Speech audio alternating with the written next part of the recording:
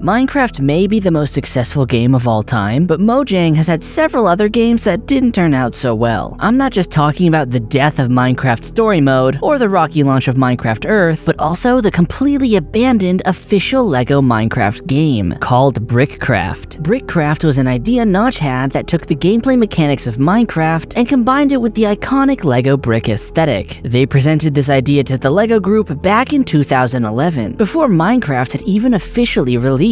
And amazingly, LEGO approved, so Mojang got straight to work on the development of Brickcraft, or as it was codenamed at the time, Rex Kwon Do. Although the project was top secret, we do have these screenshots of the original Brickcraft prototype, but as I'm sure you've guessed by now, the game was never finished. So, what happened then? Was LEGO not impressed with this small indie studio's work? Actually, it was Mojang that decided to back out of the deal. Apparently, the LEGO group had a lot to say about what Mojang was and wasn't allowed to do with their brand, making it hard for Mojang to have the creative freedom they needed to make a great game. There was even a disagreement as to whether or not the developers were allowed to add tiny scratches to the LEGO bricks in order to make them look more realistic. LEGO said that just couldn't happen. After deciding enough was enough, Notch backed out of the project completely. Some people at LEGO tried to convince the company that they should buy Mojang and continue development of Brickcraft, but this is before Minecraft had become as successful as it is now, and the higher-ups at LEGO just didn't see any point in buying a game studio at the time. Apparently, a lot of the plans Mojang had for Brickcraft eventually made their way into Minecraft, and despite it being a failed project, Mojang and LEGO have continued their partnership in a different way, producing Minecraft LEGO sets instead. Brickcraft was basically Minecraft but LEGO. However, this next game was pretty much Minecraft but space. 10 to the Sea, as it was pronounced, began development in 2012, and was expected to be the next big project to follow up Minecraft. The plans for it were ambitious: a multiplayer sandbox space simulator, complete with laser guns, space combat, and an actual programmable computer. The story was about astronauts who were supposed to be in deep sleep for just 10 years, but were actually put under for 10 to the Sea years, which in hexadecimal is over 281 trillion years. Unlike Brickcraft, there is actually footage of this game that was released during its development. All we can really see here are some multiplayer laser gun battles, a bit of aimless wandering around the ship, and not crashing the in-game computers. There's also a face builder that was released publicly, which allows us to customize our very own astronaut. The hype that built up around 10 to the Sea was immense. Everyone wanted to play this new game, saying it would be the sequel to Minecraft. Unfortunately, that hype was the very thing that got the game cancelled. Notch was under a lot of pressure to create this big new game, and he was afraid it would never be as good as everyone wanted it to be. Worrying about whether or not this was going to be as good as Minecraft took a lot of the fun out of actually creating a new game, and ultimately, he decided he'd rather work on smaller projects than stress himself out working on this project, which had become way bigger than he intended. With that, 10 to the Sea was officially shelved. We may not be able to play it, but at least we do have a chance to hear it, because since I started talking about this game, I've been playing some of the game's music, which was later released to the public by C418, who, as I'm sure you know, also made Minecraft's original music.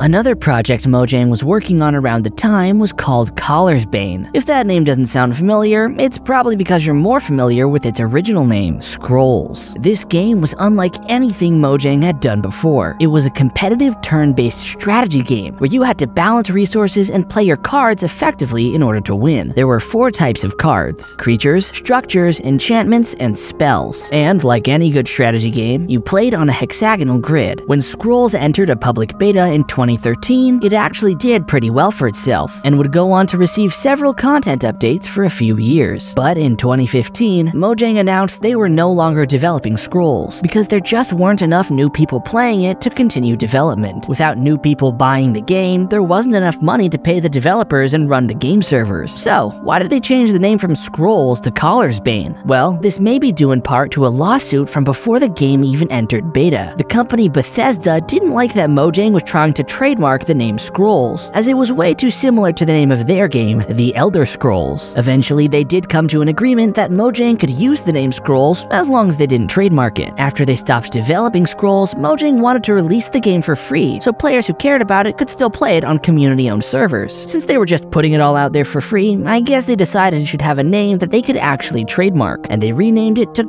Bane. You can still actually play Bane today on a community server, but when I played it, there wasn't anyone else online online. Maybe you'll have better luck than me. Minecraft Story Mode is another discontinued game you can technically play today, but it's not an easy task, as it's currently impossible to buy it online. Although not developed or published by Mojang themselves, Minecraft Story Mode was the first major Minecraft spin-off game, and despite the idea of a story-driven Minecraft game seeming a bit odd at the time, when it was finally released, people seemed to like it. In fact, Story Mode performed well enough that the developers, Telltale Games, decided to produce DLC, creating a second season with 5 new episodes to play. The story was interesting, the characters were likable, and having to make choices that changed the game's outcome is a lot of fun. But unfortunately, despite Minecraft Story Mode being relatively successful, it would be one of the few games produced by Telltale to actually turn a profit. Most of their games didn't really make them much money, so eventually the studio just couldn't afford to keep running. This meant that all of their games became unavailable to purchase digitally, so you can now only play Minecraft Story Mode if you already owned it, or if you can find a physical disc of it for your console. Although Telltale was eventually bought, it's uncertain whether or not Minecraft Story Mode will ever return. So best of luck if you're trying to score yourself a copy of it to play. But one game you'll never be able to play again is Minecraft Earth. This was Mojang's incredibly ambitious plan to bring Minecraft into the real world. Like in Pokemon Go, players would be able to physically travel around their town or city to interact with the game. You would find and collect rare mobs and building materials, and then actually use those materials to create your own structures by using the phone's camera. It was actually a pretty interesting idea, and lots of people were excited to get their hands on it. Towards the end of 2019, the game entered a public beta, and it was pretty cool. It definitely needed some more content though, so Mojang continued development through 2020. Now, as everyone knows, 2020 was a difficult year for the entire world, as we were all hit by the effects of the COVID-19 pandemic, meaning people were spending a lot more time indoors to keep themselves and others safe from the virus. This obviously meant that pretty quickly, there really weren't many people who continued to play Minecraft Earth, as it was dependent on them actually going out into the world to collect and build. As the pandemic showed no signs of stopping and player counts dwindled further and further, there was eventually no choice but to stop development. In January of 2021, Mojang announced that they were no longer going to be updating Minecraft Earth, and all of the servers that made the game's real-world mechanics work would shut down later that year. This game not only created an exciting new way for players to show off their Minecraft builds, but also introduced us to some of the coolest new mobs that we've seen in a Minecraft game since. There have been several attempts by people in the community at recreating Minecraft Earth, but Mojang has shut them all down. Perhaps this is a sign that one day they might just bring it back, and we'll all finally get a chance to go outside and build in the real world again. And that just about wraps up this dive into the history of Mojang's failed, forgotten, and cancelled projects. Let me know your thoughts about these games down in the comments below, and be sure to subscribe if you liked the video. With all that being said, I will see you in the next one.